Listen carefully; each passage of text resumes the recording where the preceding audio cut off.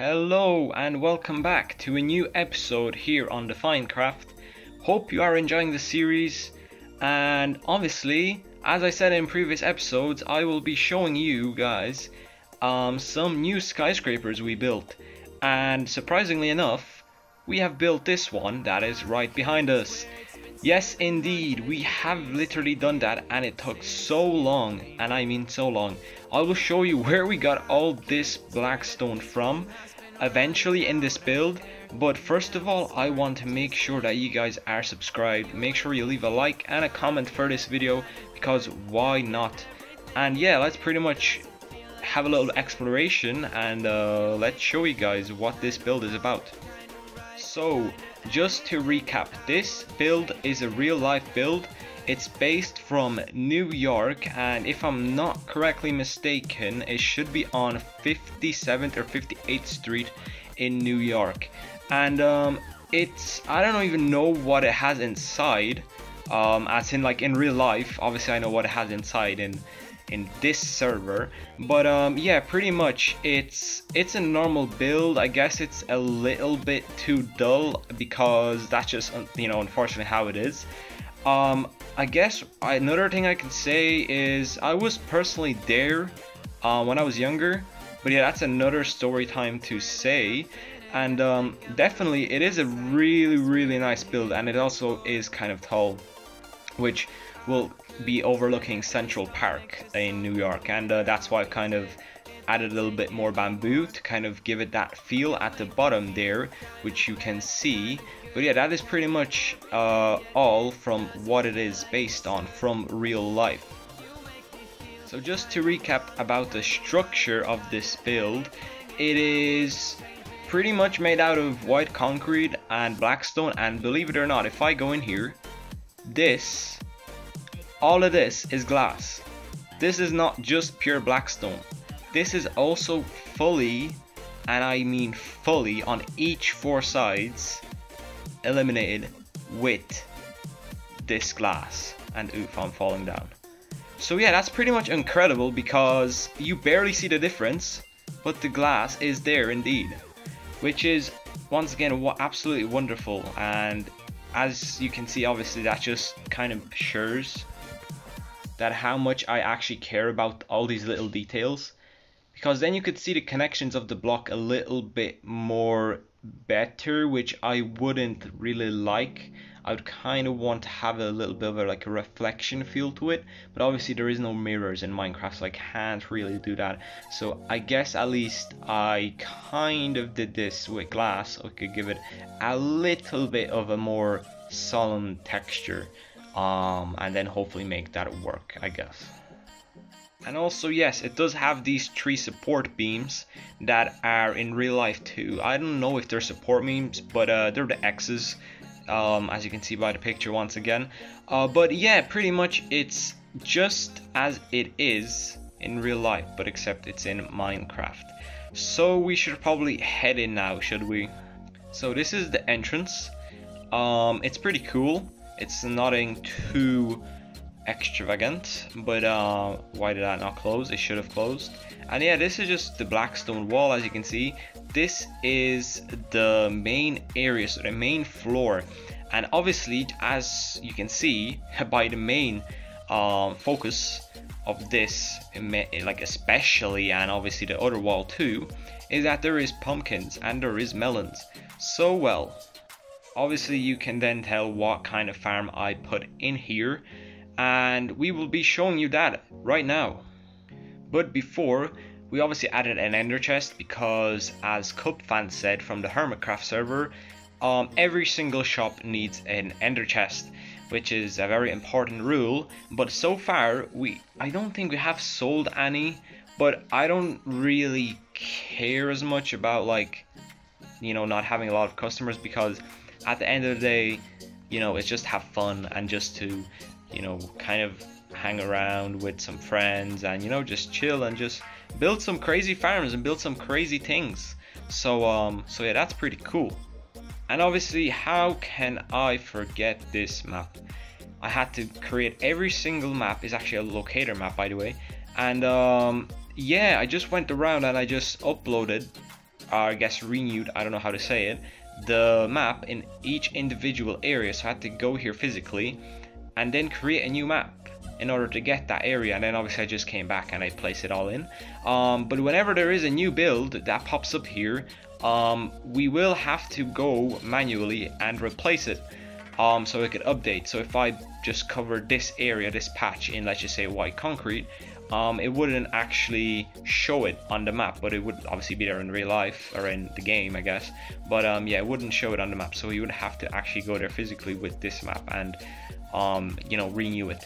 And yeah, pretty much it is coming together. As you can see, I've laid down some more paths. There is some more skyscrapers, or I guess apartment complexes or buildings, whatever you want to call them, popping up, which may or may not be mine. And yeah, there is a bit of river work to do. As you can see, this estuary right here going into the river and into like the tributary area right at the top there, it is pretty cool. Maybe we should elongate that one, make it a little bit more wider, but it is pretty cool with this little coastline we've added all around. So I'm really happy that that came out as it did. And I do not want to spoil too much, but me and VYDE have been discussing that over here there might be some boats, there might be some marinas, there might be something in the future if we do ever run out of space to build here. And also I do want to kind of add a little bit of a hillside here, kind of dividing the desert and the shopping district, or the CBD area, because yeah, if you just have like a plain like desert and this there, it doesn't really, you know, count, or I guess it doesn't really look as if it was, you know, naturally generated terrain, sorry.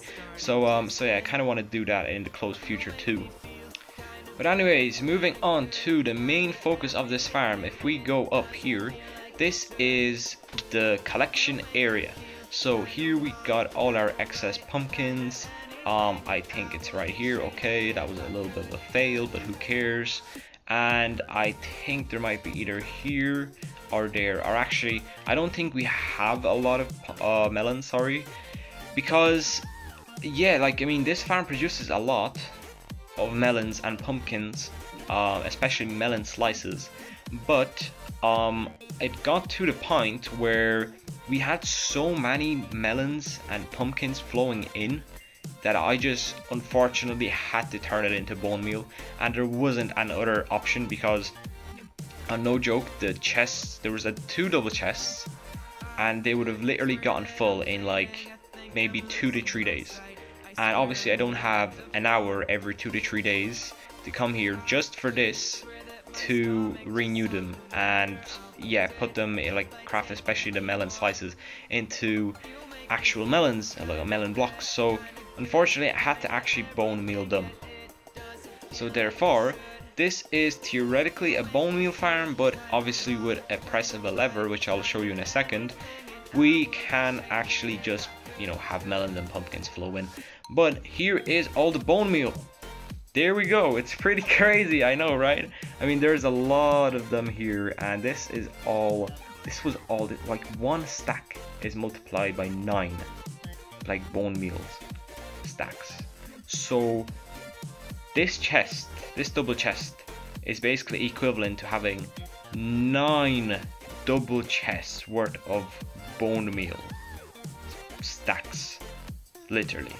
So that's how much this produced, and that is an absolutely ridiculously crazy amount, and it's so obscene to see. And obviously here we just have a little bit excess, but this is basically a success, just because we practically just have infinite white buildable blocks right now, and that is very useful for future projects, and especially like farming and bone mealing stuff as well. But especially I'm probably going to use this for bone blocks, because they're a really nice building block and I really like the texture and the sound, obviously. So here we just added some furnaces, and then there's some excess chests for other materials we might need in case of any creeper explosions or anything along those lines. And yeah, I mean, this collection area kind of looks also pretty nice, and kind of kept it neat so it wouldn't have to be, you know, everything everywhere. And yeah, let's go up the elevator now. So So going up here, as you can see, we have a lot of levers. And now you may ask yourself, well, why are these here, and why are, like, what's the reason? Why are they here? What are they for? Well, if we go up here, this is basically the melon farm, and it took so long, and I mean so long, to get all this grass, as you can see, and everything, and I mean everything, like all the pumpkins, all the melons, the amount of farming I had to do outside of this in order to get them, and then get all of these, and then plant them in, you know, let them grow. It was a hassle, guys, and it was so long to build this, but eventually it did get done. And then obviously we had a lot, and I mean a lot, of stone to use, a lot of rails, so a lot of iron, a lot of redstone, you know, for the collection. And this is obviously the observer thingy, so whenever a melon grows, or a pumpkin, it observes it and sends a redstone pulse, a redstone signal, to this piston, which then obviously breaks it, and then the minecart collects it. But from what I see here now is that there is a lot of slices here, and the minecart is missing, unfortunately, so we will have to replace that. It does happen occasionally with this farm, but that's why we have an iron farm on the server, in case anything like that happens. And yeah, regarding the collection area, or whatever, there is 7 of these built on top of each other. Yes, 7. And you may ask, well, why on earth did you build 7? And well, I think I built like around 16 times the tutorial, what the tutorial told me. But it was, once again, it's just because the height of this skyscraper is so obscene that I was like, well, why would we just build one at the bottom and then just have the rest of the skyscraper empty, right? So I just decided to full on go absolutely nuts with this farm and just build 7 in a row, stacked upon each other, and every single one bit of it creating bone meal and drops. And just so you guys know, this farm produces around 15 to 16,000 drops an hour. No joke, an hour. So at the end of the day, it is pretty crazy. And also that is the reason why I told you guys on the start, when we were down there in the collection area, that why I had to turn it into a bone meal thingy. Because right here, if I go up and I press this lever, this will remove this not bone mealer, but whatever, the composter, sorry, and then it will just let melons go in. So yeah, and then obviously we need to kind of remodel the hopper in order to go here. And then yeah, there's other things to do, where maybe we could just add in like a simple hopper so we could continue on here. But as you can see, it is producing quite a lot, and I am pretty happy with how this turned out. So yeah, even though I won't probably be needing that much, as I said, pumpkins or melons, I will definitely have a lot of bone meal, which I will definitely for sure need. So that is pretty much this farm done. And as I said, there was a ton, and I mean once again a ton of resources that were wasted into this, but hopefully it will be worth it. Probably was like, I think 3 chests just of cobblestone in order to create the observers and the pistons, and another probably double chest worth of just stone in general. The amount of scaffolding, the amount of black stone, the amount of white dye, it was absolutely craziness. This is basically the AFK platform, so I guess the farm works best if you're just AFKing here, and if you're really depressed and you need to have some melons or some pumpkins or some bone meal really quickly. So yeah, this is pretty much the best spot to be in. And then if we go up, this is just the top floor. I tried to make it look like it's like one of those old NYC builds, like New York City builds, and I don't know, like some ventilations, you know, some of these railings on top, you know, some electricity, and like all these like cool little details that just make this build work and make it work really well. And from the top of here, by the way, it looks absolutely amazing, like just with all the plants, with all the skyscrapers sticking out. Oh my god, it looks absolutely unbelievably real. and it has to start raining, obviously. But since we are on the top of this skyscraper and it is raining, I guess we could just use our trident right now, and that will pretty much wrap things up for this episode, guys.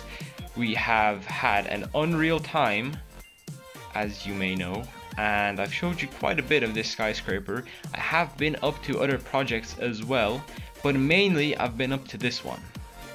So we use our trident here maybe a few more times to get right to the top of my BMO, or First Canadian place, and have another awesome view from here. But as I said, this will be the end of today's episode, so hopefully guys you did enjoy it, and once again make sure to leave a like, leave a comment, subscribe if you want. It's totally for free. Make sure to check out VYDE and also ExoPulse, and yeah, I will then see you in the next episode. This is episode 20 already, so we've basically done 20 episodes, and the next episode will be 21. So looking forward to that, and also looking forward to ye joining me with the experience. So make sure to hit that like button, and I will see you guys